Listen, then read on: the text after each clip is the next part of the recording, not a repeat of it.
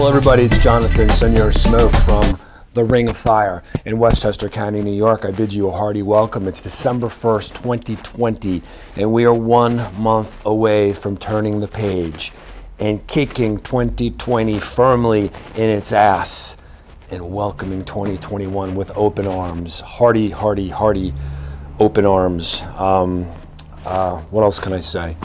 Let's talk outdoor kitchens.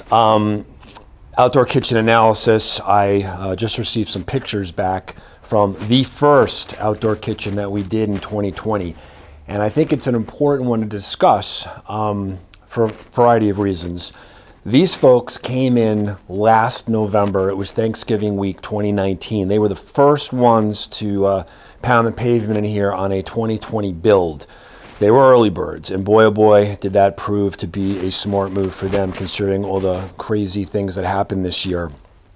They came in November, some back and forth about what we were going to do, and then order was placed, I believe, by the end of December, at least locking in the grill components. So what did they do here? This build was going up to Copake Lake, New York, on the New York-Massachusetts border. It's a second home for them, and lovely, lovely people. This location is really their meeting place now for their children and their grandchildren, and actually I think they ended up quarantining up there this year as well. So what was going to happen was that they were not doing a patio. They were doing there was a porch or deck there, a low deck. So the Ring of Fire Outdoor Kitchen Solution island that we build was used here, and it was a perfect solution for them because, as you may or may not know, when you are going to put an island structure on a deck or a porch, you cannot build out of cinder block because you have to pour a concrete pad. So that's why the Ring of Fire Outdoor Kitchen Solution is so flexible. It can go on a deck, it can go on a porch, or it could go on a slab, it could go on a patio. It works any which way you want.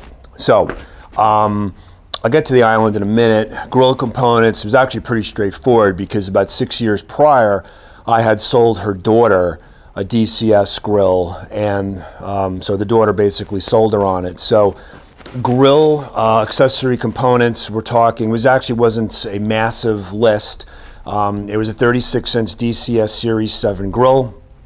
Underneath it, we put the ADR 248 DCS door and draw combo, so 36 grill, 48 component underneath it for storage and access.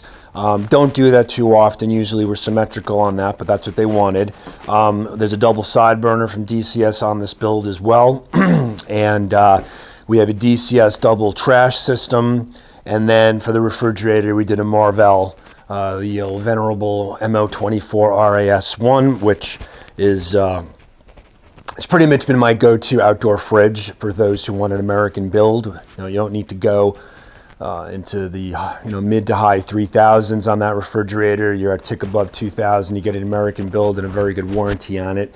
And I have two of them actually. My mother's yard. They use two of them and they work phenomenally well. So I love selling them. So that's where they were in terms of the grill components. Again, there wasn't much back and forth about that. The island had several different manifestations initially. What they wanted to do was about like 20 feet. And what it was going to be was a straightish run where the grill was, but then it was going to arc. Okay, there was going to be a radius build, which initially I didn't know if we could really pull that off, but we would have been able to do that. What we were going to do is we were going to leverage her contractor, the guy who built her home, was going to template it out since I didn't really have boots on the ground up in this place. It's a few hours away. He was going to lay a template on the ground, measure it out, and then we were going to fabricate the island based upon that template. Well, after, again, some back and forth with the design, she decided to scrap the radius idea and then just go with the straight 90-degree and L. So it ended up being larger. This island, I believe, when all said and done, was 28 feet. And what you have is massive amount of counter space. You have the grill components, the refrigerator, etc., and then there's a seating area on the right-hand side. And again, initially that was going to be a high back bar, and they were going to have bar stools behind it, but then she flipped the script, and then she just said, you know what, let's hollow out the under part of that where the radius was going to be. We're going to put seats in there, and they're not going to be bar seats. Tons of counter space so people can eat over there, and it was just going to work better considering where the porch was and so on and so forth, and actually kept the price of the island down since we didn't have to build the bar. What did they use in terms of materials? Again, the island structure is an ROF Outdoor Kitchen Solution that we delivered on site for her.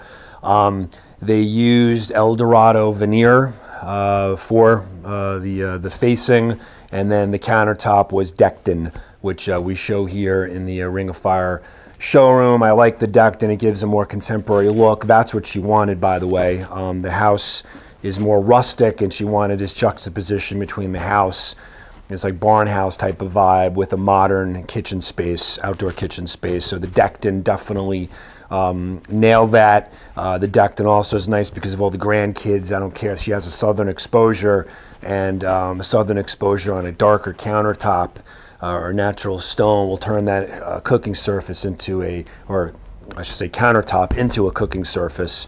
So the decked in stays cool to touch even with the stone, the sun blasting it all day. So it came out beautiful. I mean, I've seen bits and pieces of this island, but she finally took some really good pictures, sent them over, and I'm also just totally stoked for her and her husband, because I mean, you know, I deal with a lot of people in here, obviously, and these are just about the nicest people you could ever meet. And it's always great to service really nice folks like that. And again, they really, the timing couldn't have been perfect. I mean, they missed all the pandemic nonsense.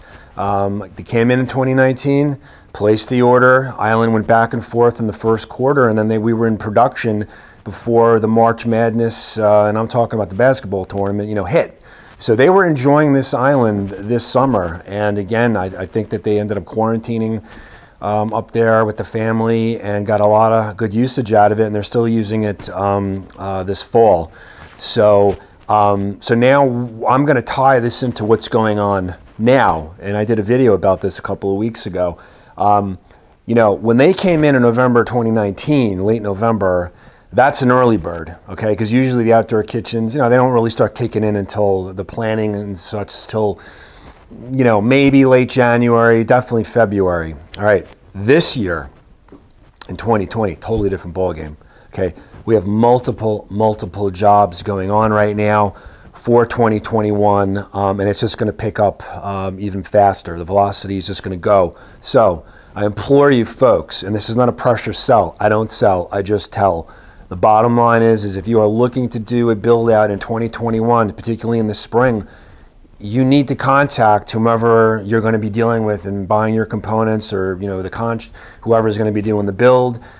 There's just multiple forces working against us right now, and I'm not even talking about product availability, contractor availability. What about the ability to pull permits and things like that? Okay, so I talked about this in another video. Go watch that one. But I can't overstate that if you are planning on doing an outdoor space in 2021, you need to get in motion quickly. Follow the lead of these wonderful people that, you know, knocked this thing out last November, or at least started the process, and they were basking, once May came around, they were basking in the sunlight and enjoying cocktails while around this space while the world was going bananas. Folks, I'm here to help. You can ping me at jonathanricurdos.com. Call up if you're in the tri-state area. Call up the Ring of Fire. Come visit. All the parkways dump out about 5 minutes down the road from here. Very easy to get to. We are here to help. Thank you very much.